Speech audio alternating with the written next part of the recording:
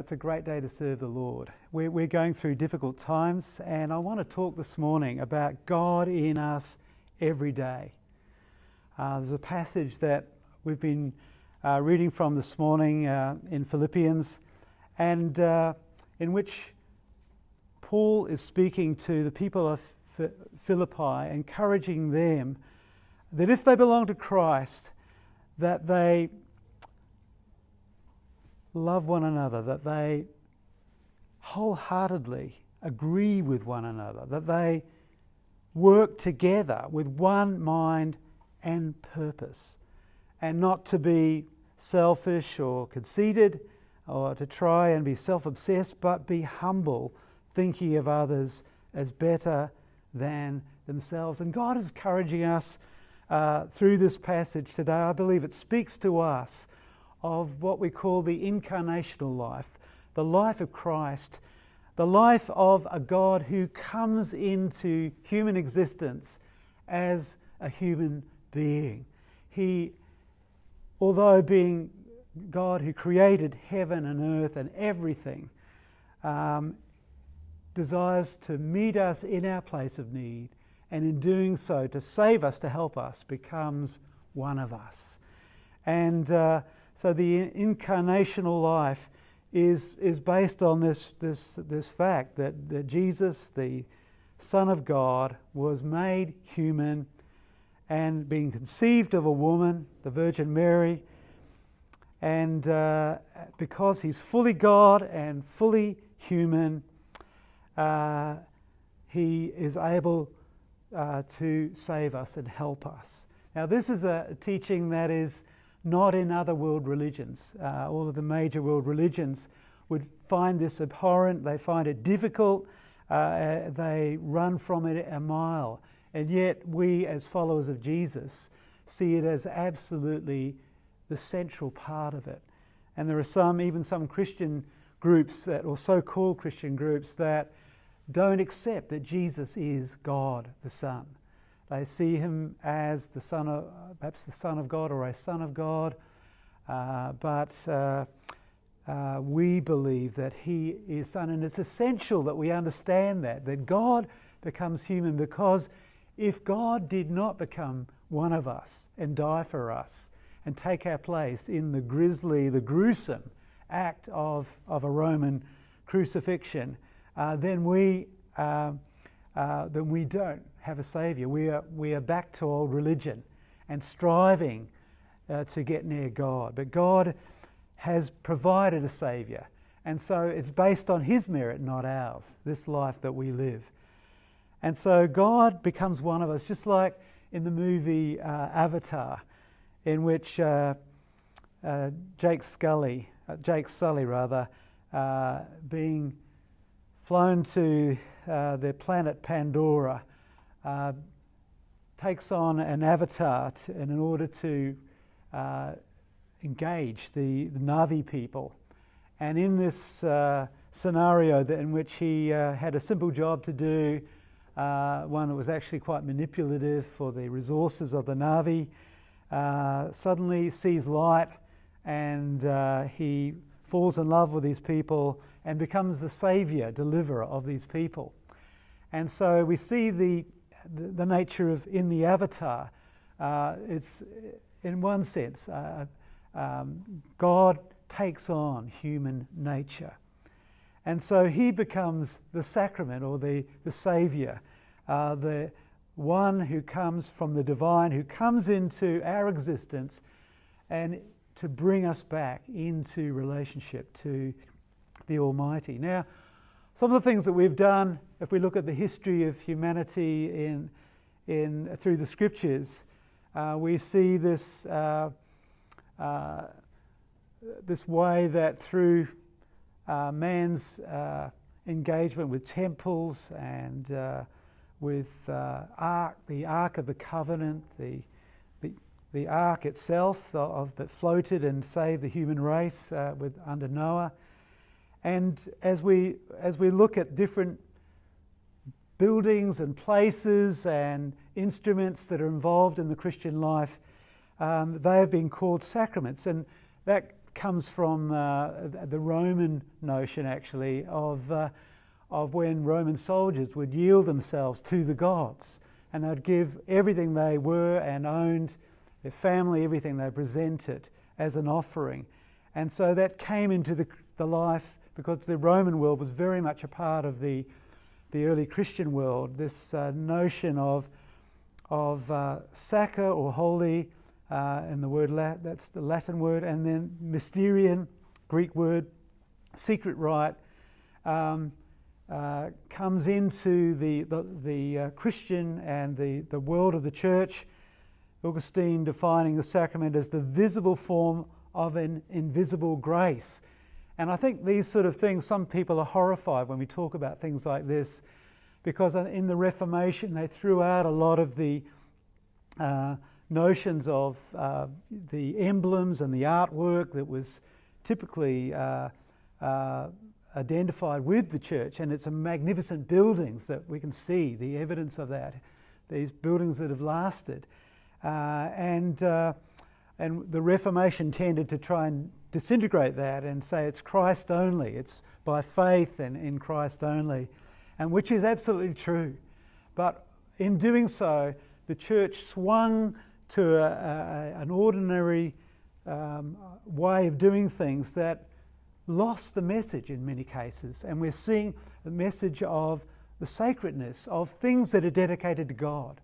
And so we dedicate our children to God as a way of presenting them to God. We have communion, which is a sign of our continuing relationship and identification with Christ, and we do that through bread and wine. We do that through material elements. When we get baptized, we do it through water, and whether it's a bucket of water over us or whether it's in a baptismal tank going under the water, these visible signs are signs of the grace of God. And the amazing thing is that God does something through this. God actually works through these actions and places. I remember when we first moved into what was called Solid Rock Church, it was in the YMCA with martial arts there, and the environment was the most difficult place to worship in. But what a difference when later down the track we were meeting in an old church that had revival in it, and literally we could feel the presence of angels in that place, and it was so easy to preach, to worship, to do everything in that place, because it had been dedicated to the purposes of God. And that's like it with us too. And so things matter, including our own bodies, are part of, a very much part, an important part of our engagement with God.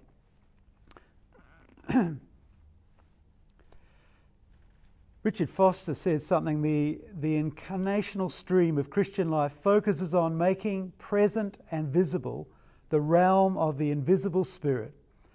This sacramental way of living addresses the crying need to experience God as truly manifest and notoriously active in daily life. So we're just going to go through some of the aspects of this passage, and firstly I want to look at the sacrament of oneness. He says, if there is any encouragement in Christ, any comfort from love, any participation in the Spirit, any affection and sympathy, complete my joy by being of the same mind, having the same love, being in full accord and of one mind. God is calling us to oneness. Oneness in Christ, but oneness in each other. The body of Christ is God's sacrament. We are His sacrament. And how we treat the body of Christ, how we treat the church is how we treat Christ. How we speak about the church is how we speak about Christ. How we speak about our brother and our sister in Christ is how we speak about Christ. And if we alienate ourselves from the church, from our brothers and sisters, we do so to Christ. And that's why the writer of Hebrews says, let us not neglect our meeting together as some people do, but encourage one another, especially now that the day of his return is coming near. And God, I believe in these days, this year, probably more than any other year, it's time to rediscover our mojo, our own spirit of working out our faith in these times, and not to be reliant on all the teaching we've had, all the blessings we've had, all the support we've had over the years. Now is the time to garrison our hearts and minds and be focused, to be one with one another and about our Father's business, just as Jesus was. Not only are we called to be one, and that oneness is actually revealed through baptism, where we're speaking about our oneness with Christ and his body there, and communion, speaking of oneness.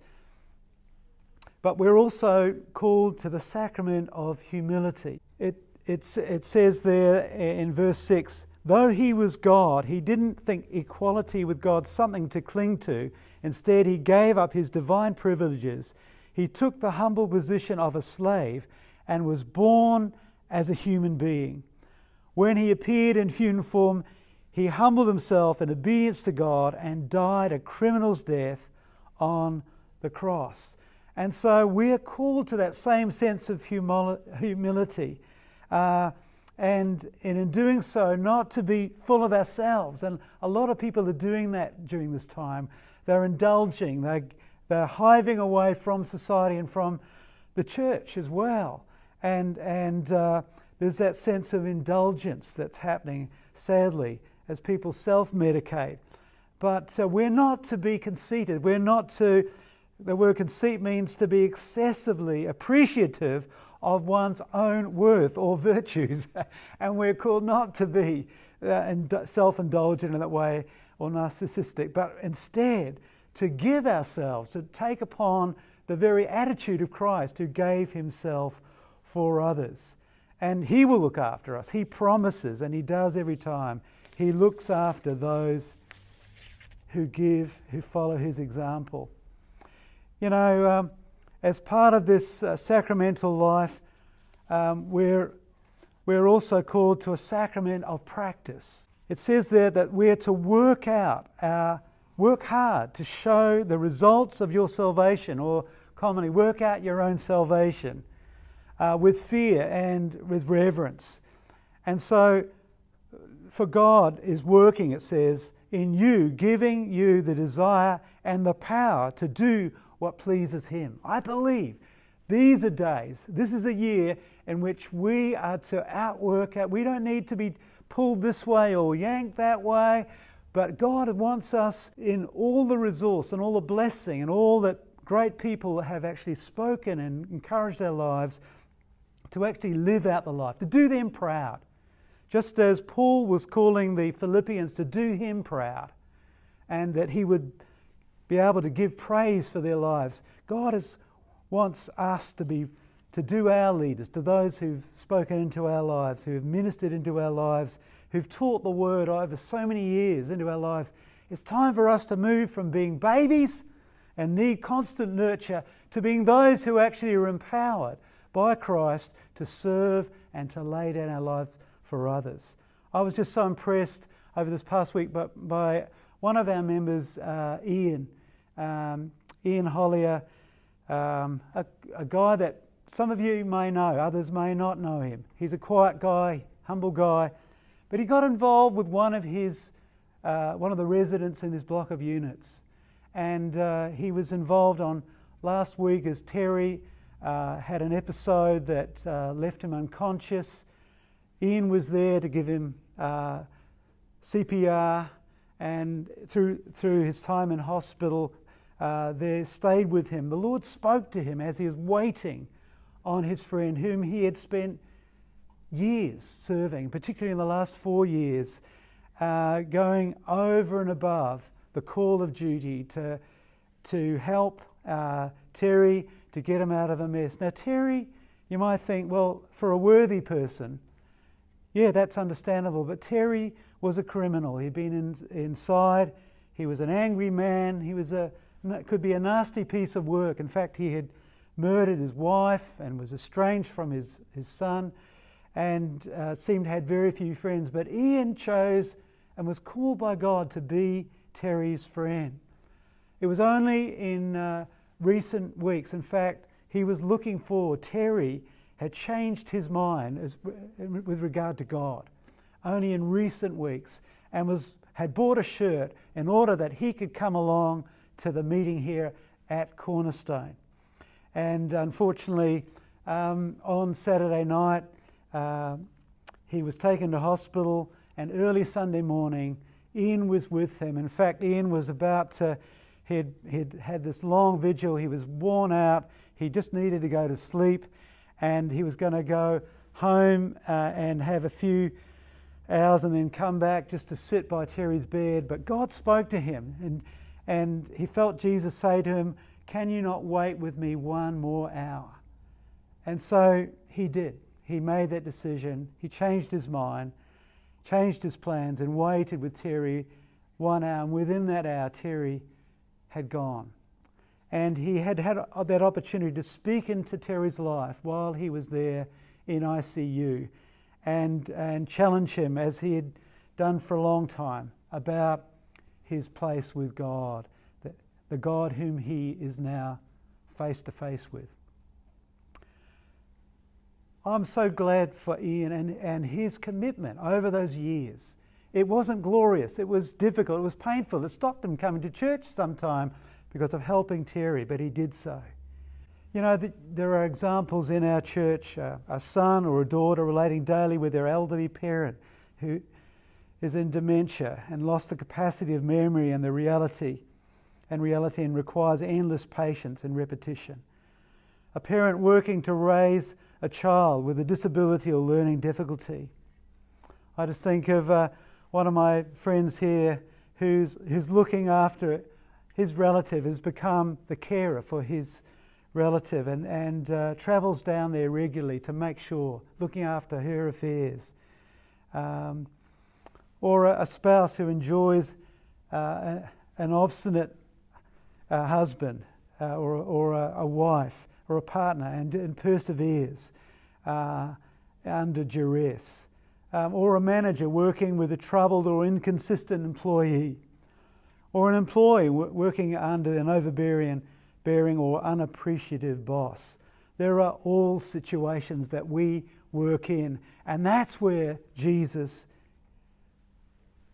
calls us to be the sacrament of His grace in those situations, and not for them to bear down upon us or ruin us, but rather actually to lift us up, that we might be lifted up. You know, the whole notion of worship, and we had our first worship night this week, and it was just great to be together. I encourage you to come. There's one thing to watch the worship team do their thing or try and join along on a Sunday morning, but there's just something else being together to worship.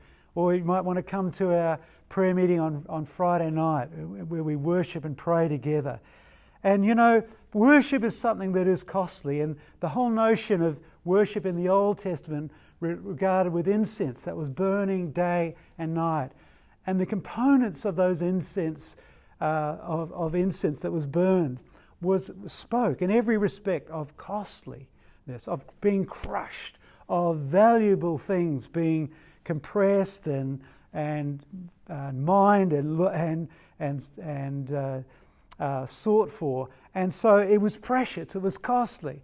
And that reminds us that the notion of worship, of our worship to God, is a costly thing. But as we do so, God comes and fills us and gives us joy.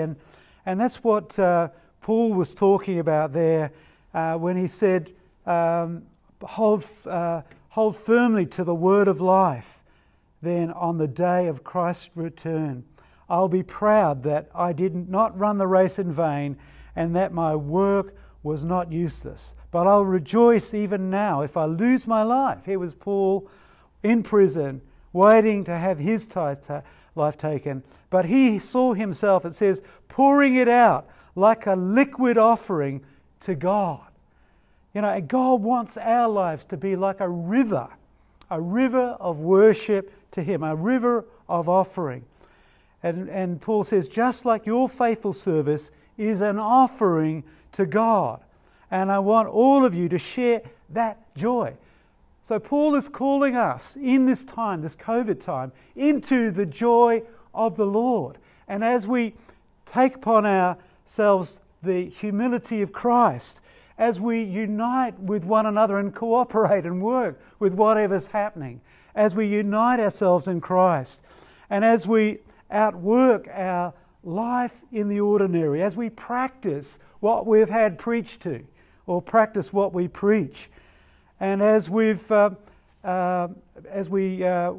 take on a worshipping life, then God will shine through us, it says, like the stars. Look, the word liturgy means the people's work. And I believe we're in a season that God is looking to see the people's work. Not just like at a football game when you see a few people doing a whole lot of work, everyone else is cheering and standing up in the seats. But the notion of the kingdom of God is quite unlike that. It's countercultural in that we all become participants. We all are in the game. We're all playing our part. We're all working hard. And God wants us, as a result, to all get the glory, as it were, all get the promise that He has promised in Christ. I'm just going to finish by this passage in Philippians 3. And Paul challenges the Philippians. He says, brothers and sisters, do not consider myself to have taken hold of things as yet. Now, he had a lot to be proud of. In fact, he had the religious pedigree to die for. And he said, I count it all but loss. But he says, but one thing I do, forgetting what is behind. Let's forget what is behind. And straining toward what is ahead, I press on. God calls us to press on toward the goal, to win the prize for which God has called us heavenward in Christ Jesus. And so the divine Christ in you and I is translated through us into human life and into the reality of other people. And so you and I, we are God's incarnation. We are the revelation of God in the mundane, in the ordinary, in the normal to those around us. Let's enter in and really take hold of that. In Jesus' name, amen.